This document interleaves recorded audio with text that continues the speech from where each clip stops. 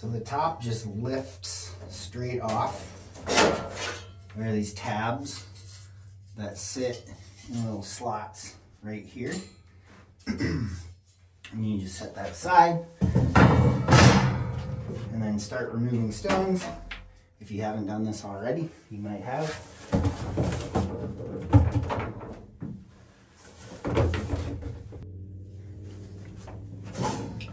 You're gonna want to be careful because, like I said, this scratches really easily. But if you grab it on both sides and lift up, that'll unlock it. And then you can kind of bend each side out to avoid scratching the sides. It's really solid, so you can give it quite a bit of pull. And then we'll continue on. You just keep taking more rocks out. Then take this one off, take the last of the rocks out, take this one off, and then we'll pull these heating elements off. Okay, so again, have stones cleared down to here.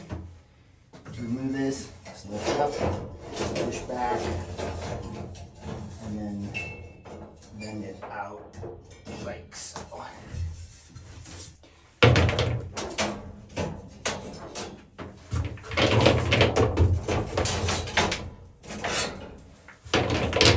Once all your stones are removed, you can pull the bottom cage off in the same way. This one's probably going to be tight just because it's had some weight on it. But just same thing, pull up and then push backwards. Might have to give it a little coaxing or even take one side off first. Now I have this side unlocked, so I'll pull that off, and that should release just fine like that.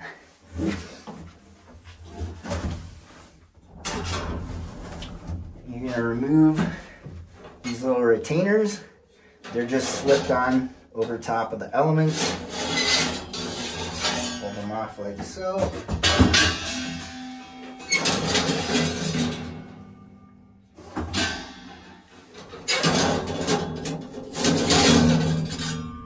Once you have the bottom basket removed, you're going to take these two screws out. So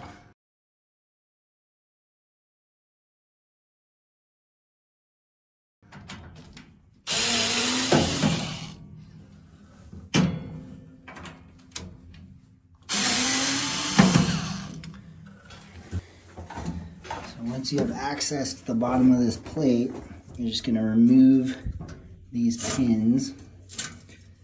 Just a quick connect. Just pull that off. And then you're going to use a 22mm socket. A deep well one, actually.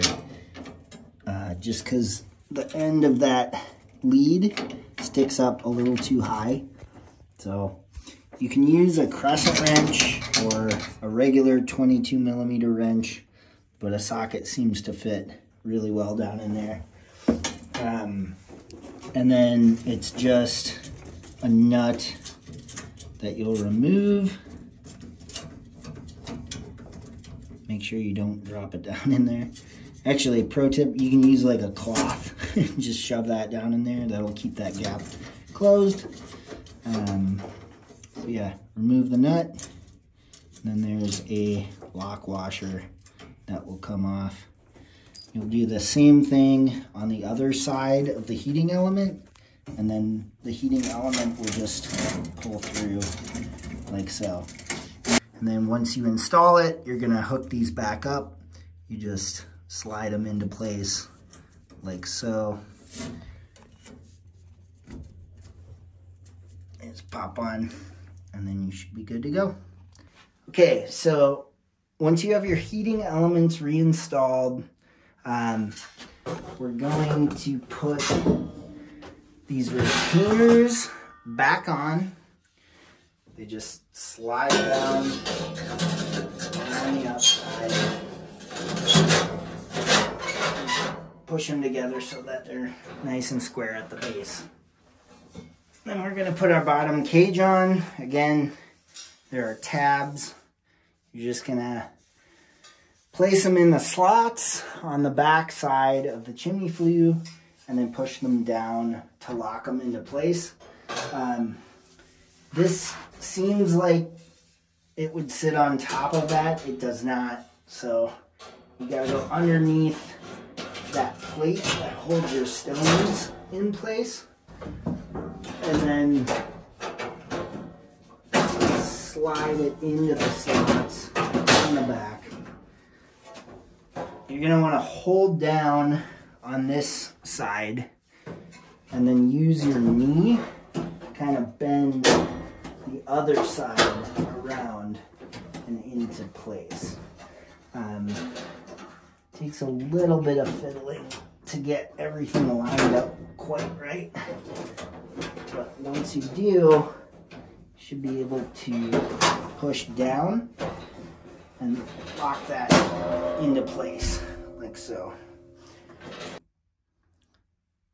So once you have your bottom cage back in place, you can install the cover for the front.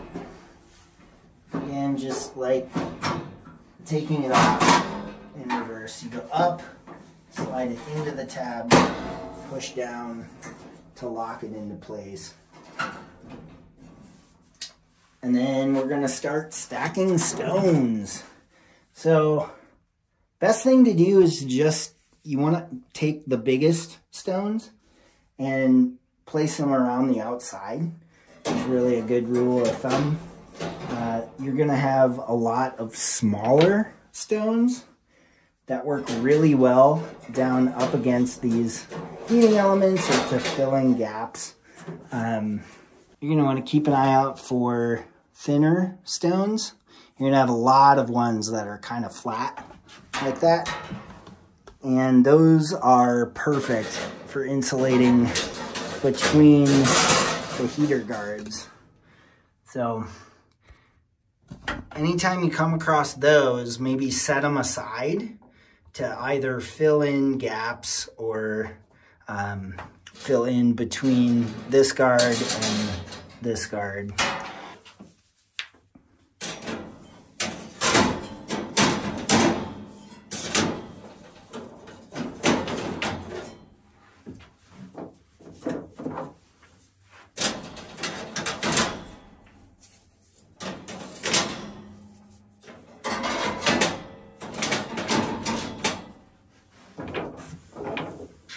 These real big, long ones work super well around the outside.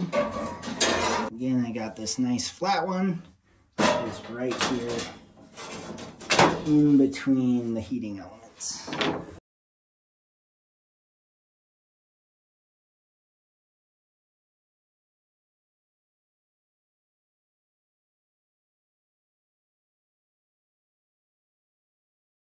Like these are good examples of smaller rocks. So right there, there's a pretty substantial gap.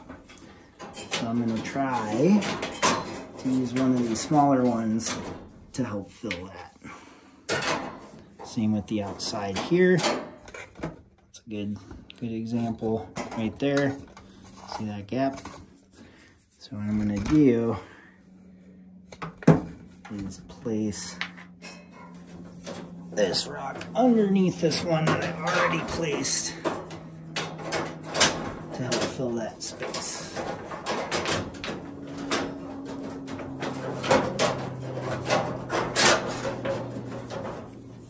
So now, as you can see, that gap has been filled.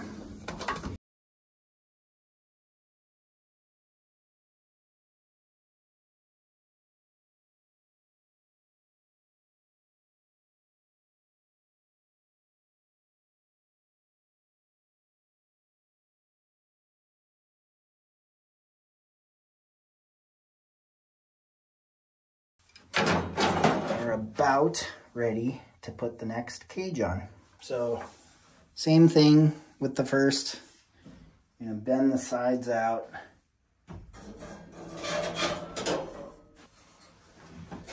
Line the tabs up with the slots on the back.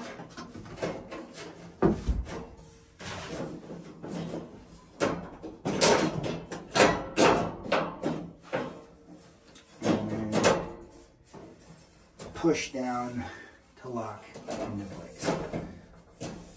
Just like so.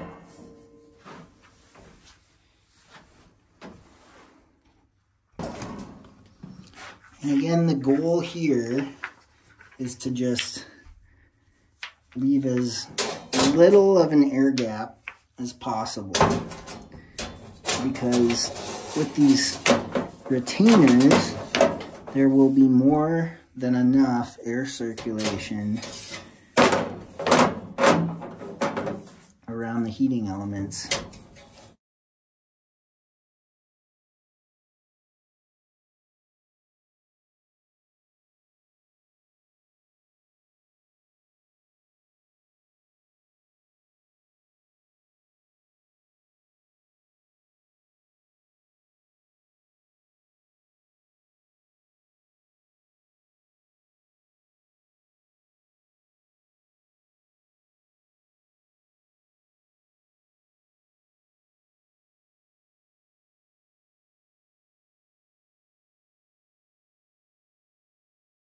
Here's another great rock for between the heating elements. I'm going to place it so that it kind of locks into place. Yeah, kind of fell perfectly. Again, try not to drop rocks if you can. It happens.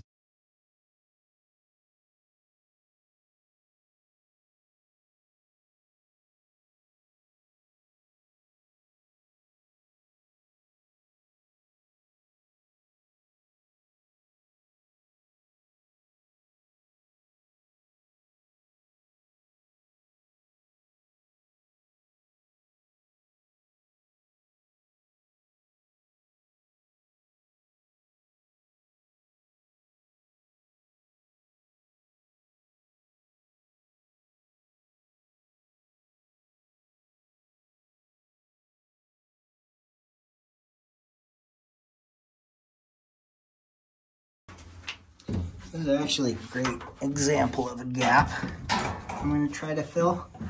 You can see right here, I have a rock here and a rock just right here.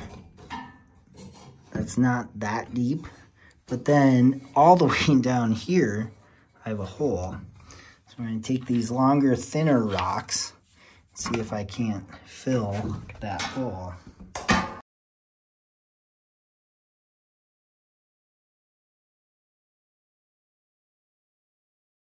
So that is just the kind of thing you want to try to look for.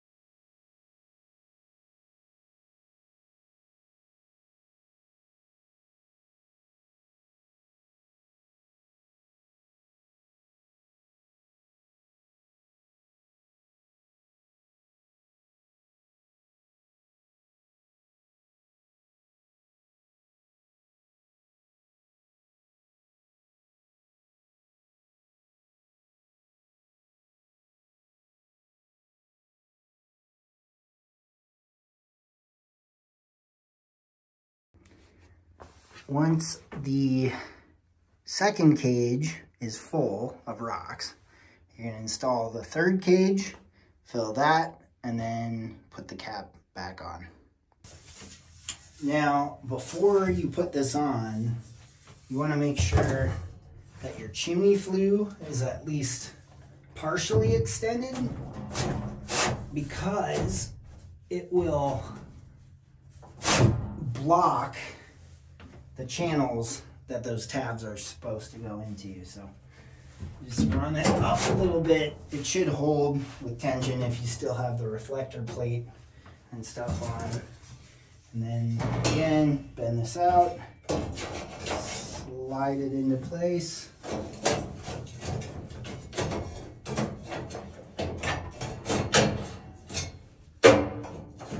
Insert the tabs into the slots on the back.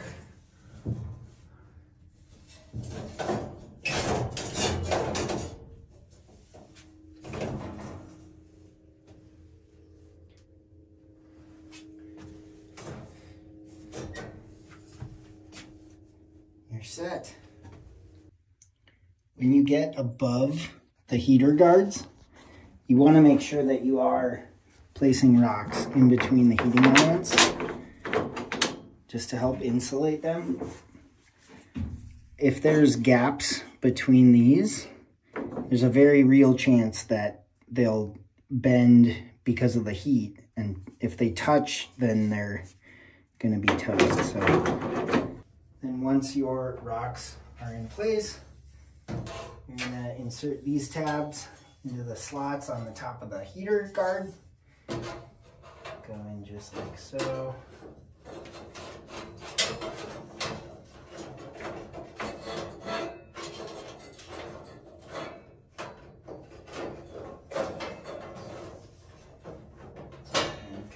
If you do on one side at a time, and that locks everything into place.